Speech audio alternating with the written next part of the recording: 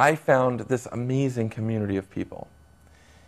This was a community of people. You could visibly see people sitting around having conversations and engaging one another, sitting in the hallways and in the lounges. You could tell that these people had really become true friends.